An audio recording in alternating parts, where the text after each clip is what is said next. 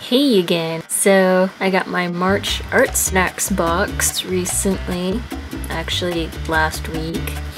So we're gonna open it up and find out what we get.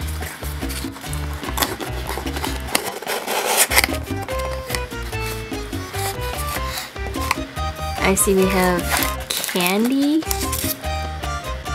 4 soft set pastels, look, a little patch.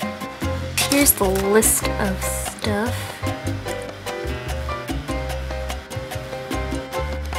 So you can go ahead and pause this if you want to read it.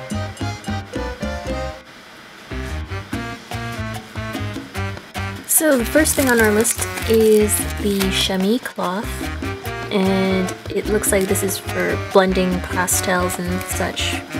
And to clean it, you just shake it off and reuse it.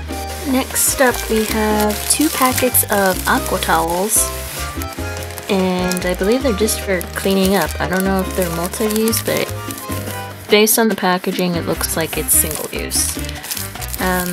We'll see if these are useful. I have yet to be messy.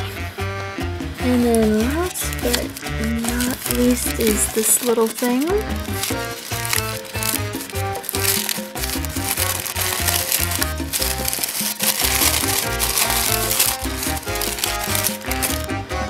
So this is the Conte Pierre Noir sketching pencil.